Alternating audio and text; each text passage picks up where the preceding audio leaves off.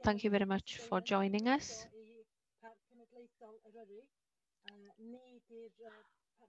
We are the partners that are leading on this project. The Celtic Rainforests in Wales. We're running the project, and we are funded through a fund called LIFE, and we are trying to conserve and look after the rainforests. We are concentrating on 5 different areas, specifically special ancient woodlands, which are the best sites as far as the rainforests are concerned. We have 3 main elements. One is to look after the forests by getting rid of the rhododendron ponticum and grazing in those woodlands and forests. And the third element is what we're going to be talking about today, which is to renovate the ancient woodlands which have been planted with conifers, etc. And like I said, the National Park are leading on the project, and there are other main partners, RSPB, Cymru and Cadw. Adam is presenting today. He works for Coed Cadw Woodland Trust, and he's leading on this element of. So it gives me great pleasure to introduce Adam to start with his presentation. Thanks, Adam. Diolch yn fawr, Anita. Thanks for having me. I'm just going to start sharing my screen. Here we go, and click the presentation. Okay, so we've got a lot to get through. Hopefully you can all see that. So I'm going to just start right away. So yeah, Anita just set the context for the Celtic Rainforest project. Just wanted to show you this map globally, showing the extent of the temperate rainforest on Earth, and it's 1% of the Earth's landmass. So it's actually a habitat that's rarer than the tropical rainforest, which is about 6%. And it's typified by over 1,500 millimeters rainfall annually, hence the name rainforest. And you can see up there the western seaboard of mainland British Isles has got extensive temperate rainforest. Yeah, as Anita said, this is a partnership project between Snowdonia National Park Authority, RSPB, and Coed Cadw, the Woodland Trust. There's a big focus on invasive non-native species control, rhododendron ponticum mainly, but there's also an action for ancient woodland restoration, which is my role in the project. So just moving on to the next. So I'm going to cover 3 main things today. I'm going to talk about what is ancient woodland in the context of Eryri, Snowdonia. I'm going to look at the first aid for ancient woodland, so the first phase of ancient woodland restoration. And then I'm going to look at longer term forest management, so a second phase that we might move into. Okay, so ancient woodland in Eryri. Well, I'm mainly focusing in this project on the Merioneth Oakwoods and Bat sites, which is a designated area, which is a special area of conservation, a Natura 2000 site. It's 2,812 hectares. You can see there the pink polygons, the pink shapes on the map within the Snowdonia National Park area. And 93.9% of this is ASNW, which is ancient semi-natural woodland. And you can see down here in the bottom left of the screen, there's a picture of what you might think of as a typical ancient woodland. Lots of mosses covering boulders and trees, and lots of ferns and lichens. But the important thing with this is that we're not just working within the SAC, the SAC, we're also working within a 100-metre buffer zone of the special area of conservation. And that is because of the fact of adjacency. So often within this 100-metre buffer zone, we find conifer plantations on ancient woodland sites, and the project has money to spend to manage those conifers appropriately. And also just to mention that the actual SAC itself, the special area of conservation, I will refer to it as the SAC, that's okay, has an unfavourable condition at the moment. That was after a number of surveys being carried out across the special area conservation. So this project is really timely and important in order to turn that into a favourable condition over time. I'm just going to set some definitions first, looking at what ancient woodland is. So one of the really important resources we can use to find out whether a site is ancient or not, ancient woodland, is the Ancient Woodland Inventory. So ancient woodland in Wales is 94,941 hectares. This is 45% of the land cover, which is higher than the average for the UK. 25% of this ancient woodland is in the public forest estate, so managed by NRW. We're working with NRW as partners in the project to help the management of PAWS sites within the national park.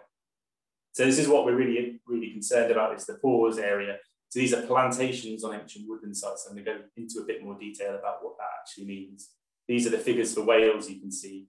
So 27% of the ancient woodland in Wales are planted with non-native conifers or non-native broadleaf species.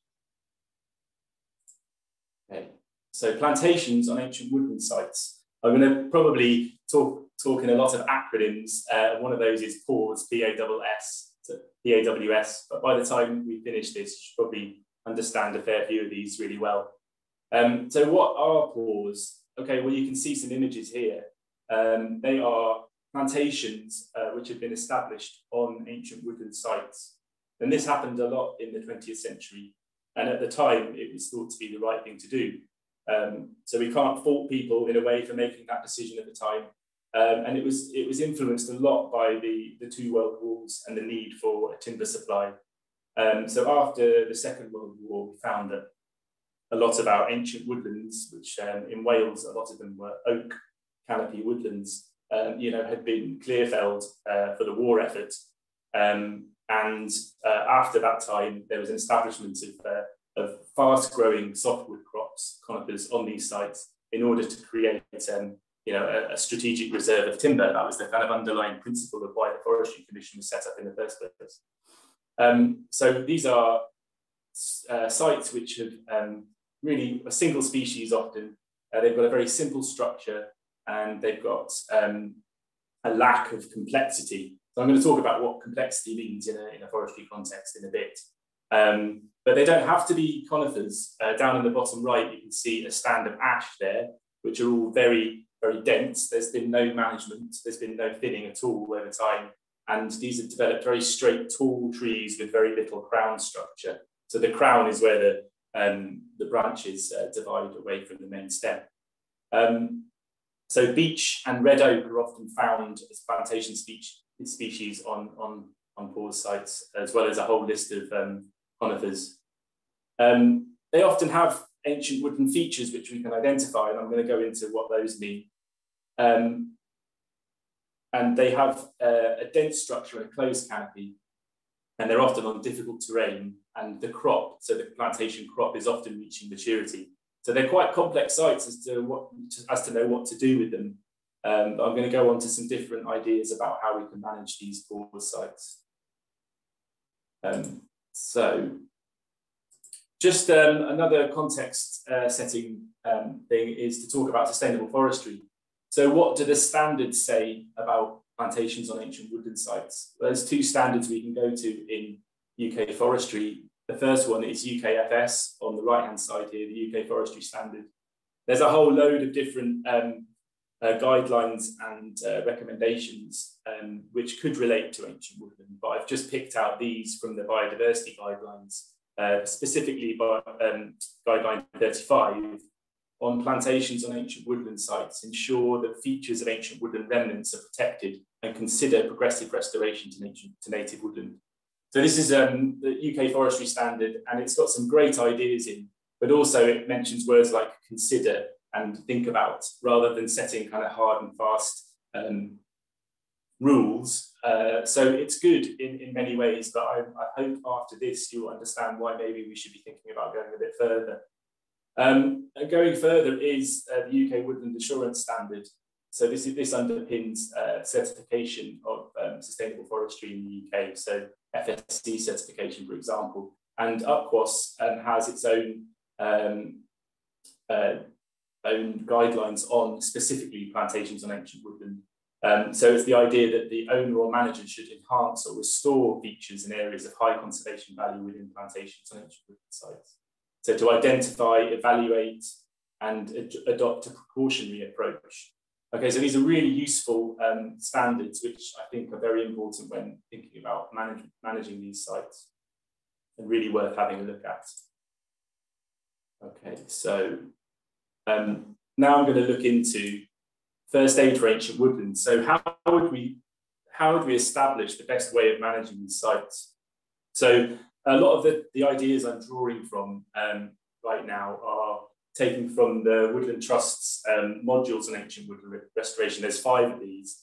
So these are available on the Woodland Trust website, and they establish a series of phases which can be followed for the restoration of these sites.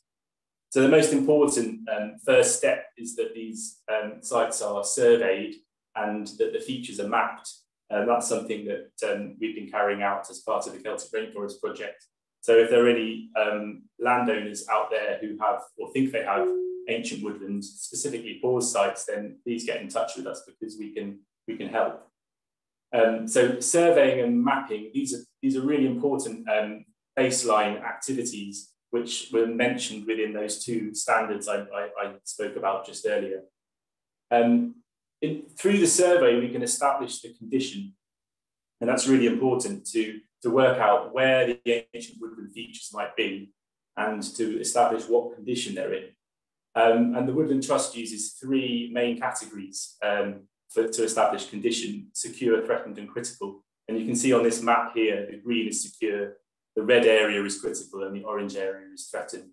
And it's quite a basic system, but it really does help to channel your thoughts and to organise your objectives. So some of the things that might influence the condition, the fact that there's a dense plantation canopy, there's a lot of shading out the understory, the plantation stand has a very simple structure, it's an even age. There's no difference in terms of the age class of the trees. There's probably a lack of regeneration. There could be a seeding of shade-tolerant conifers in the understory or shade-tolerant broadleaf species such as beech. And there could be invasive non-native species such as rhododendron ponticum, Japanese knotweed, Himalayan balsam. It's important to prioritise work. So we use a category of 1 to 5, 1 being this is work that needs to happen immediately, and 5 being this is something that can happen in the long term that needs to be built into a management plan. And it's important that these priority 1 works in critical areas are carried out as soon as possible in order to prevent dieback or loss of ancient woodland features. So what are these features I keep on mentioning? So I'm going to go to another slide here showing ancient woodland features. So breaking it down into 4 categories just helps, or 5 categories, sorry, it helps to think about what we've got when we look at a plantation on an ancient woodland site. So one of the really important features are relic and pre-plantation native trees and shrubs. So I also call them remnant broadleaves, and you can see at the top right there's a picture of a small-leaved lime tree in a stand of Douglas fir. So these are important bridges back to the previous ecological condition of the site. So sometimes an ancient woodland was, its broadleaf canopy was removed, apart from some trees were left. Maybe they were really difficult to get access to, maybe they were on really steep slopes. And those trees are often in a really bad condition. This lime here is actually doing pretty well. This site near Dogetlai has actually received some really good restoration management actions, and a lot of the mature trees on site are looking okay. But some that we come to, and I'm going to go into this a bit later on, their crowns are really suffering dieback and they're on their last legs. And sometimes they're actually just standing deadwood. But these are really important because if we can manage these right, we can bring them back, we can bring their crowns back to life, and they might be able to start seeding into the understory of the ancient woodland. Also important are woodland specialist plants.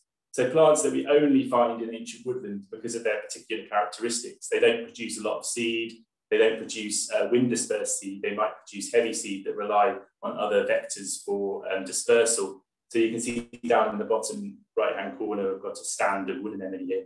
And these are plants you don't find outside of ancient woodland. So it's important to understand where these hotspots of flora are, and to map those and to think about them when we're moving around the site on foot, but also with machinery, and where we're felling trees and where we're building up brash. So we really want to know, there's a really important stand there of a particular species. Maybe this wood anemone only appears in one part of the site. So we really don't want to put our brash mats right over that. Also important is decaying wood, or coarse woody debris. And this is something that's lacking in our woodlands across the UK.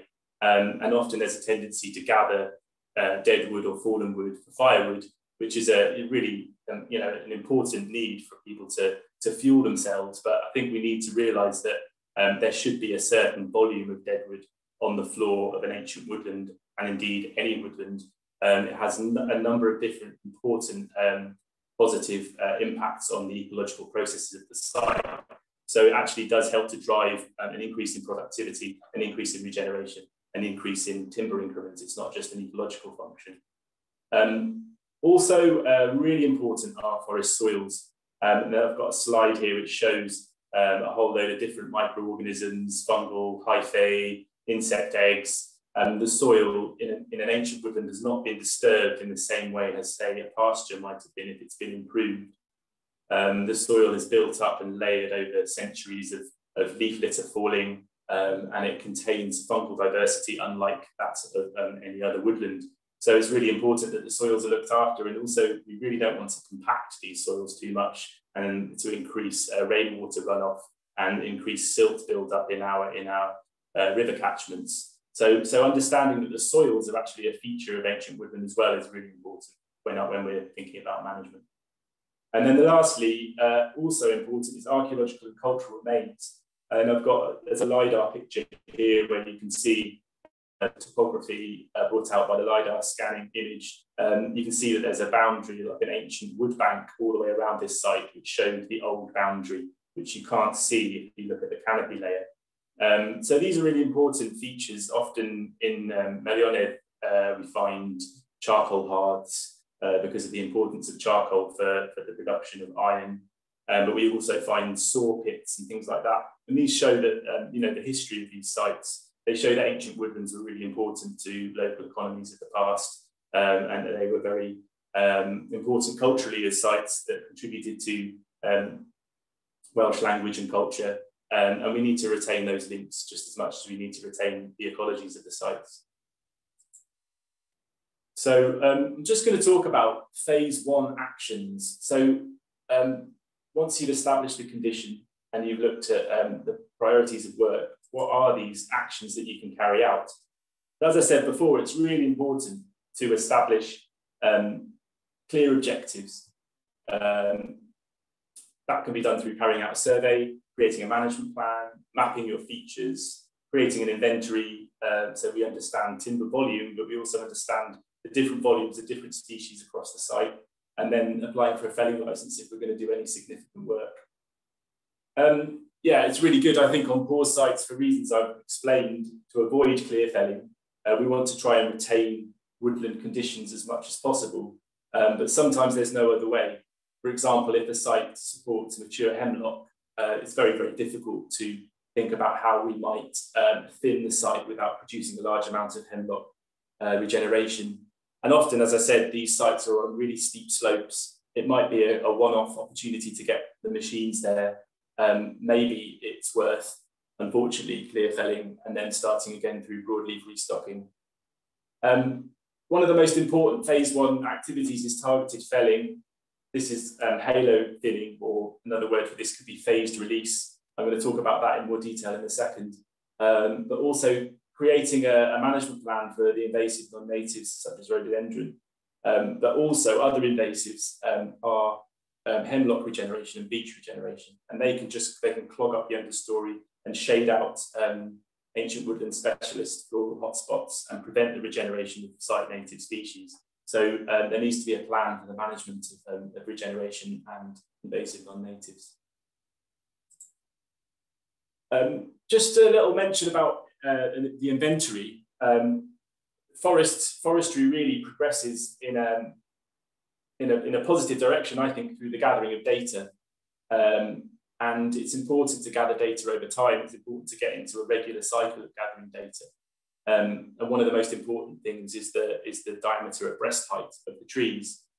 From that measurement, or also just from a measurement using an instrument called a reloscope, we can build up an idea of the basal area. So that is the cross-sectional area of a timber of a particular tree within a 1 hectare area. So basal area is a really important measurement, and we can measure the basal area before any management's been done. We can measure it after thinning has been carried out. We can measure it 3, 5, 10 years after the thinning has been carried out, and we can see how the timber increment has changed, the timber volume has changed within a hectare. So this is just a table that's really useful. You can see this is target basal area in order to produce natural regeneration. And this is taken from the ProSilver Silviculture Guide, which is available on the prosilverisland.com website. It's a really, really useful guide. It's been translated from Belgium, from French, but it's from Belgium. So yeah, you can see how there's a difference between light demanding species and shade tolerant species. Often conifers, so often the plantation conifers are actually much more shade tolerant than the broadleaves, which we're trying to increase. So we have to get a real balance here between reducing the basal area of conifers enough to try and create some advanced regeneration of broadleaf species, but we don't want to open things up too much. We don't want to reduce the basal area such that we start to get a huge growth of coarse vegetation. So basal area is something that can be reduced gradually over time, and I think the gradual process is a really important approach when it comes to the restoration of ancient woodlands. It's a gradual process of carrying out an action, seeing what happens, carrying on with the good stuff, maybe stopping the negative stuff. So that idea of adaptive forest management, which is so important. Okay, moving on from inventory to targeted felling. So as I said, this is could also be called the phased release of suppressed broadleaves. At the top right here, you can see this is a site on the Malbach estuary where you've got oak that are very suppressed by beech. So beech is hugely prevalent on this site, and you can see, although it's not a great image in winter because we haven't got the leaf burst, we haven't got the canopy there, but you can see either side of this oak in the middle are beech trees, and behind it there's a holly, but the oak crown is really suffering, and there's another one here. So quite soon we're going to lose these oak, and that's the last kind of connection to the sort of genetic makeup of the previous canopy. I think it's probably too late for these oak to be released, but in other situations, the release can happen, and it can really produce a positive response. Phased release, because we don't want to open up too quickly, too soon. We don't want to shock these trees that might have spent the last 70, 80, 100 years surrounded by the growth of conifer species around them. You can see the image in the left-hand corner there. It's just got this tiny amount of leaf cover growing on the very, very top of the tree. But after removing a few conifer stems in front of this tree, we started to open up. And there's another example here of an ash, which was surrounded by Norway spruce and western hemlock, has been released through halo thinning. So the importance of halo thinning is that it needs to be carried out by a really experienced chainsaw operator, because it's really important to carry out accurate directional felling, so we can fell away from the crown of the broadleaf that we're trying to look after. And we're not going to damage that. The crown has already been severely damaged by being suppressed. What we want to do is try to increase the growth of the leaf canopy and have a subsequent growth of the root structure of the tree. We want to enable these mature trees to get back to a situation where they're healthy enough to start seeding again, and that will create a pulse of regeneration throughout the site as we start to open it up to the light. And a species that's really good for that is birch, obviously because it's a pioneer species, it produces a huge amount of seed. So if we've got birch on site, I think it's really important to start managing them carefully so that we can try to increase the strength of the crown of these trees, and hopefully create regeneration which can start filling the gaps where we open up gaps in the canopy. But it's important to bear in mind that some of these mature broadleaves might be supporting epiphytic plants, so plants that grow in trees. So we might have lichens, mosses, or ferns, some of which might be quite rare, especially within the Melionid sac, especially within other designated sites and triple SIs. So if we open up too quickly, we might really change the moisture regime, the humidity of the site. So that's another reason why we call this phased release. It should be done in a gradual way in order to not shock the tree and its associated ecologies. Doing this targeted felling before doing anything else is an opportunity to increase the space around the crown of these important trees and to increase their wind firmness before any second phase work gets carried out. But sometimes it's just impossible to do any directional felling. Maybe the matrix of conifers around these trees is just so dense. And the first thing maybe to do would be to carry out some ring barking. And that can be done mechanically with a chainsaw, or it could be done through stem injection. I think that has to be a decision that's made, bringing to bear on it the importance of the site in terms of whether it's triple SI or a SAC. I would support the use of a chainsaw for ring barking. It's quite a quick and easy way of doing it, and it would kill trees surrounding the mature broadleaf, so that it manages to kind of get some space up there in the canopy. So that's really important, that process of targeted felling. Okay, so that's established some phase 1 actions in the management of PAWS sites.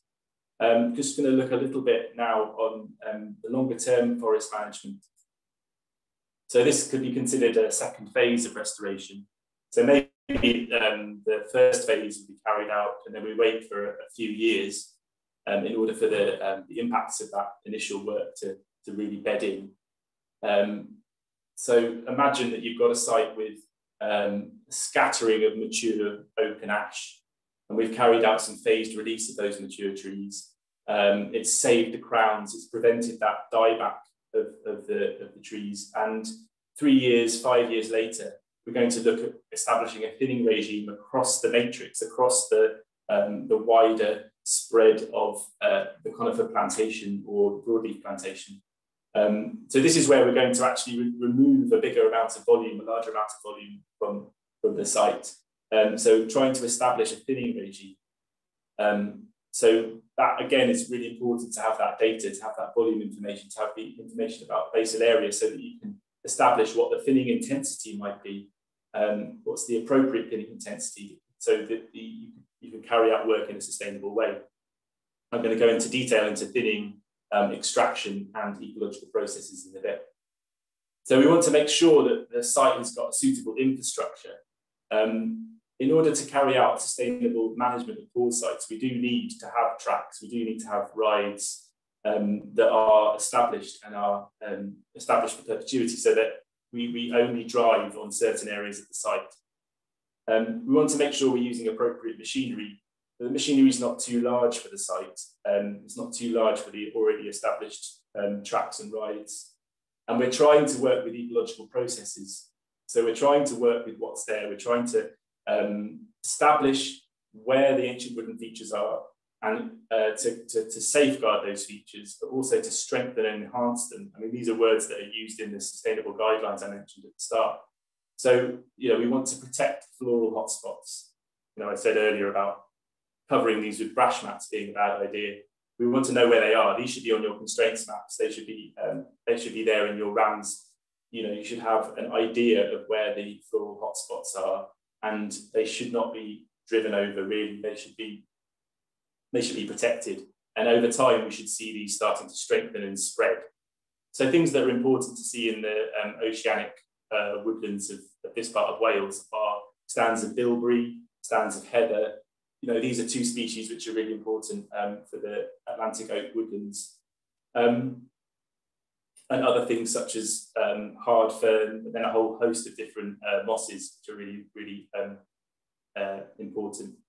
So we want to see some regeneration. That's what we're hoping to see after opening up the canopy, allowing some light into the forest floor, increasing the heat to the forest floor, which for such a long time has been shaded, and the gradual breakdown of needle litter has been very, very slow. Once we start to let the sun in and the air to move around, we're hoping that the often really thick mats of conifer needle litter start to break down, and we start to see the regeneration of ground flora, but also tree regeneration. And so we'll get desirable species, which we're hoping for, and we'll get undesirable species, so things we really don't want to see. But a management decision has to be made about what to do with those. And it can be important to go in and tend compartments, so to remove the conifer regeneration, which might be happening readily because you've increased the light level so much. And we want to see an increment of timber, we want to see an increment of volume in the trees we're trying to look after. And also we need to see some sort of browsing management. It's not so important in this part of Wales, but in other parts of Wales and the rest of the UK, it's so important to be involved in managing, especially deer, because they are going to nibble that really important regeneration that we want to see. Okay, so looking at a thinning regime, is it a crown thin or a low thin? Are you going to remove a lot of the large dominant trees, or are you coming in to remove a lot of the smaller suppressed trees? And I think with this, with approaching PAWS restoration, we want to do it what's called an intermediate thin, where it's a bit of a mixture of the two. Those really important dominant trees are the stand stabilizers. We want to keep those in because they're going to prevent large catastrophic wind blow happening. But also we want to remove some of the smaller suppressed trees in order to open up the understory and to get some regeneration of native broadleaves in. Again, inventory is the key. So here we need to know what the volume is on the site of the particular plantation species, and then we can work out the thinning intensity. And that's something that the Woodland Trust can help with. We can help with through the Celtic Rainforest project. So we need to work out whether it's going to be a systematic thin, or lower down the line we've got a selective thin. So systematic thin, we'll be putting in line thins every 6 racks or 8 racks. This can happen in a stand which has had little management to date, and this is just to really open the stand up and allow these ecological processes to start again. So in a situation of first thinning or early transformation, and when I say transformation, I'm talking about the transformation of the stand to an irregular structure. So we're trying to add complexity to the site. We're trying to break away from this even age structure that we often have on PAWS sites. We're trying to create regeneration, which will create a different a gradient of different age classes of trees. So we'll have natural regeneration, we'll have pole stage trees, we'll have trees just entering into maturity, and then we'll have large diameter trees. We might have veteran trees. We might be lucky enough to have ancient trees as well. So a really important diversity of age classes will be created over time through regular thinning. Graduated density is where you remove some of the volume from next to the rack that you've taken out as the line in order to open up a little bit more, and that can be really important in order to create wind stability and reduce the wind throw risk. But a bit of wind throw is not something to worry about too much. I think it can be a useful indicator of where you've maybe thinned a little bit too heavily and where you need to just step back a little bit. One of the really important factors in this is looking at the height to diameter ratio, and this is going to be a really good way of calculating the stability of the tree. So obviously, the higher the height to diameter ratio, the less stable the tree is. And there's a kind of threshold about 80 to 100, depending on the site and the species, of the height to diameter. So like sites that haven't been managed, often these sites have been neglected and haven't had a regular thinning regime from an early age. We're coming to them late in the life of the standard trees. It can be very difficult to know how to how to carry out that first thinning. And it's something that has to be done very slowly and gradually to see whether you're removing the right amount of volume or whether you've removed too much. And I think it's something to really kind of think about and work on slowly. But there are other decision support systems which we can use, such as forest scales produced by Forest Research, which is very, very useful for calculating the impact that the wind might have on a particular operation on a site. So as we move into later in the life of this process, we might be looking at selective thinning, where we're removing particular trees from around the stand in a more irregular manner. And this is something that may be more useful for late transformation. We can see pictures here from a site, which is a woodlot site just north of Mahuncliffe, where larch has been thinned. It's an intimate mixture of Douglas fir and larch, so planted very close together, larch and Douglas fir intermingled. The lower picture is where all of the larch have been removed, so it's a really severe thin, almost like a selective fell really, and then it's been restocked in between. Just conscious of time, so I'm going to move on to look at infrastructure very quickly. So we can see here, this picture on the right hand side is taken from the Ancient Woodland Restoration module number 4, and it moves from year 0 through to year 20. We can see progressively these racks have been put into the site, and we can see the darker blobs are broadleaf trees and the light blobs are conifer. So as the conifer are thinned using these systematic lines and racks which are removed, we can see an increase in the diversity of the stand and an increase in the broadleaf species as we move through to year 20. So it's important to establish a series of extraction racks which can sit in place for forever. Really, we don't want to be driving all over the forest floor. These have to be put in appropriately to work with the contours of the site. And I've taken these 2 pictures from a really useful book called The Farm Tractor in the Forest, which was produced by the Swedish Board of Forestry. And we have a picture here of an extraction rack. So harvester would drive through on this rack every time a thin is carried out, and the harvester would either be able to reach into the stand or trees would be felled by a chainsaw operator into the rack and then picked up by the harvester.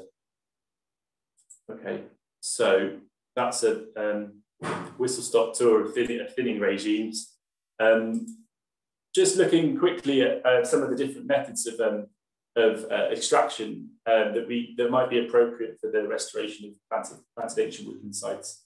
So horse logging might work on sites, or might be the only thing we can do, especially on SSIs, because it really reduces the compaction on the floor that other machinery might have, and the horse extraction routes are very narrow and thin, and after say a year, there's no impact visible. Whereas the ruts that are created from other larger machinery are often still in place for years to come. Other ways of reducing that impact on the forest floor are to use systems such as cable cranes or skylines, where the timber is winched up and removed without having an impact on the forest floor.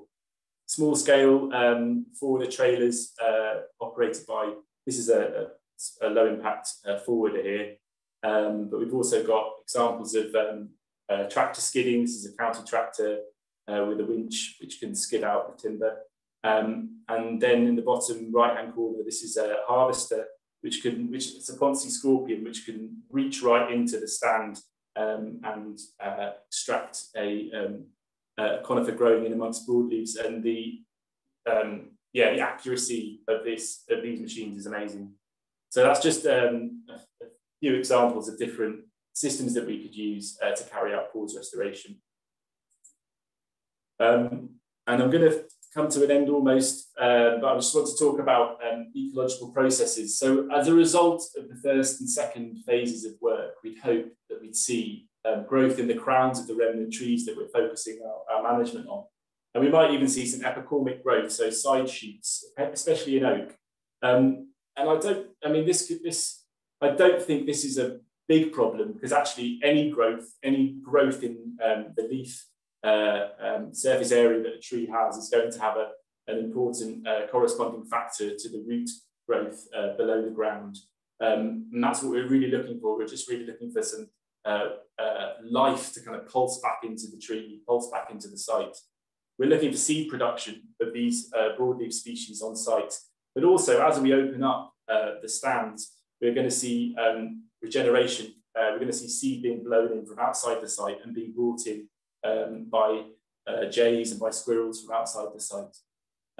So we're hoping we can see a very visible increase in advanced regeneration of site native species. That we see these cones of regeneration building up in canopy gaps, and we can focus our management on those areas in order to promote the growth of the regeneration, and also to recruit fast-growing stems into the canopy to be the successive broadleaf canopy after the removal of most of the conifer.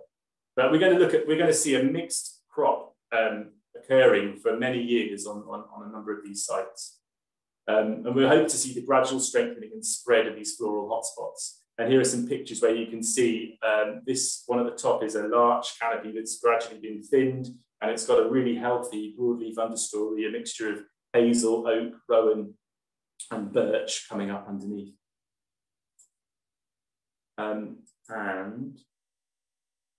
that is the end. It's a really, really big topic to cover so quickly, but diolch yn fawr iawn, pawb. Thank you very much. I'm going to take some questions now, but hopefully in the future we can all meet again in the woods as depicted in this picture here. This is the link to the Woodland Trust restoration modules. So if you just search Woodland Trust, how we restore ancient woodland, you'll get 5 different modules covering the process I've rapidly sped through today. Yes, it's a partnership project led by Snowdonia National Park, and it's Celtic Rainforest Wales. That's the website for Celtic Rainforests, and this is my email address at the bottom if you want to contact me. Okay. Diolch yn fawr iawn, Adam. Thank you very much, Adam. There's enough food for thought there. So we'll see if we have any questions. I'll give you an opportunity now to think about your questions. I have had somebody ask in the chat if it would be possible for them to see this again. I know that a few have had a bit of difficulty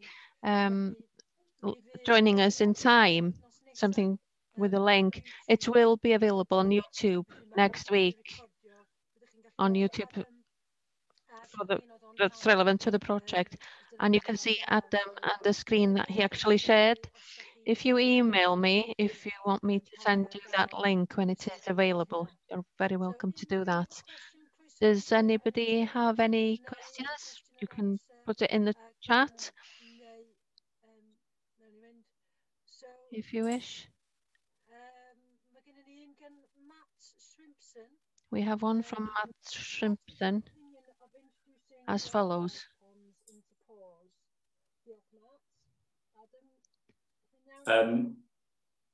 Matt's question: what's my opinion on introducing wildlife ponds into PAWS? It's a great question. I think it's a really, really good idea, but I think it has to be targeted in the right place. I think the best way to do it is to probably look at the water flow on site, and where you've got areas where it's already quite boggy, but we want to look at what species are there. So I think it's often in the kind of boggy, wet areas you might have species that you don't have elsewhere. So floral species, which you might want to safeguard. So I think that putting ponds in woodlands is a great idea. Our wet woodland habitat, our bog woodlands are really severely lacking. So, that's something we want to increase, but I think it has to be done. I think it'd be really important to get the opinion of an ecologist, before you do anything, in order to kind of plan your work appropriately. But yeah, I'm all up for more ponds in woodlands, definitely. Diolch. Thank you. We have one more question. like I said, you're welcome to put your question in the question and answer. Okay, yeah, thanks, Sabine. It's a great question.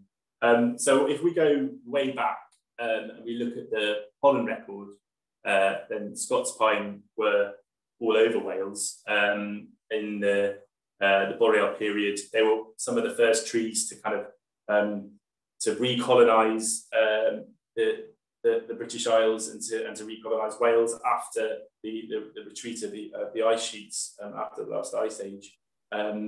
So you know, I think that it depends how far back you go. I mean, for me, I tend to look pretty favourably on Scots pine because compared to other conifers, well, it's one of our native conifers in the British Isles, one of our native conifers. So it's important to look after it, but it doesn't have a really dense crown, and it doesn't have it doesn't cast a lot of shade like other conifer species do. So often under Scots pine stands, we've got quite quite an intact understory of the floral community that you'd expect to find in ancient woodlands. So you know, I think there's a place for Scots pine, especially when it comes to you know, red squirrels and pine marten. And there's quite a lot of work going on into looking at you know, if there's any remnant Scots pine still in Wales. So yeah, for me, I definitely would welcome it in a way to diversify the mixture. You know, I think that we have to be pragmatic about how we manage these sites, and it often comes down to, for me, a mixture between what the owner's objectives are and what the site can support and what we feel the site should be supporting in terms of the different plant species. Just dealing line hit them on a question. Following on from that, we've since received a question as follows.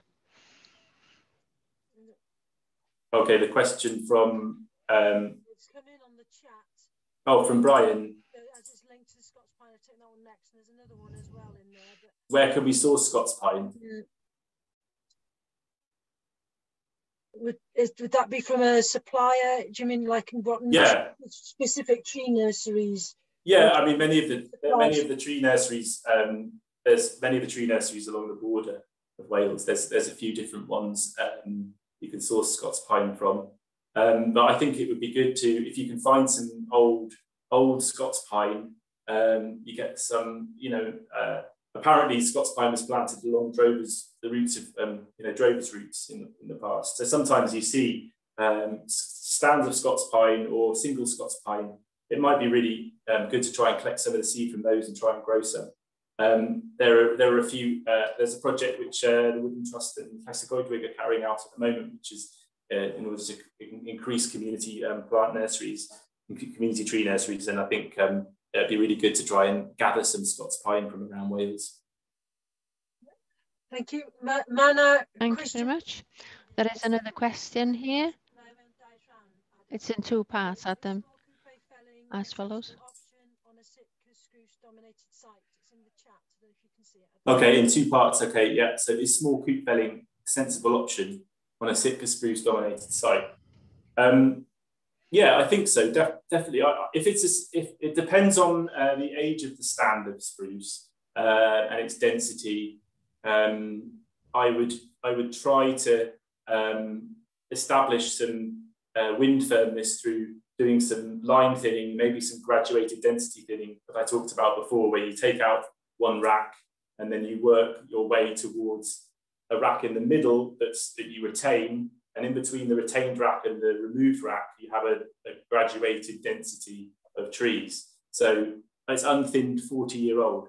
Okay, yeah, I would probably do some line thinning first, and then that would I think if you open up large, well, you said small coop felling, but if you start to open up small coops, you might open up the stand to a bit of wind blow. So I would probably like thin across the stand in a systematic way, and then wait and come back. And then on the next thinning cycle, I might think about opening up some small coops, but just let some wind firmness build first. Yeah. Thank you. So we have 5 minutes left now. I don't think we have any questions. If you do have a question, you're welcome to ask it quickly now before we leave. Where would you actually refer people for further information at them? Are there any particular sites that you'd encourage people to visit or anywhere else? Yeah, I think that I would go and have a look at the Celtic Rainforest Wales website. I put the link up to that earlier on. And I'd also look at the Woodland Trust website. We've got a whole area focused on the restoration of ancient woodlands. If you want to have a look at where the ancient woodland is, you can look at Lle, which is the Wales Government spatial data portal. And it's actually pretty easy to use, even though that sounds complicated. But if you look at Lle, so LLE, if you search Lle spatial data, you'll get that website pop up, and there's a map viewer for the ancient woodland inventory where you can look at a map of Wales and you can put the layer of the ancient woodland inventory on the top, so you can find your local area and see where the ancient woodland is. Yeah, the Woodland Trust, I work with the outreach department, so my job is a woodland outreach advisor, and that's what I do. I help private woodland owners and woodland owning organisations or community groups to bring their ancient woodlands into a process of positive management. So trying to let the light into these very shaded planted ancient woodland sites. Thank you. There will be more opportunities with the training as well. And we're hoping later on this year we will be able to hold events on site and in the future of the project as well, hopefully. Of course, it will depend on the COVID restrictions, but if you want further information about those events, you're welcome to email me, anita.diamond@eryri.llaw.cymru, and it's also on the details that you've received to join the webinar. So keep in touch and we'll let you know when there's more training available. Was there anything else you wanted to say, Adam, before we leave? No, but well, yeah, I just wanted to say I'm really enjoying it. It's a really exciting project. I'm really enjoying working on the ground in Meirionydd and really enjoying collaborating with all the staff at Snowdonia National Park. So if you're a landowner and you're in Meirionydd and you think you might have an ancient woodland, then get in touch with me or get in touch with Anita. Yeah, we can see whether we can do a survey of your site. Brilliant. Thank you very much, Adam. A great presentation, and thanks to everybody who's joined us this afternoon. Hopefully we'll be able to meet again sometime. Thank you very much. Diolch All the best. Diolch.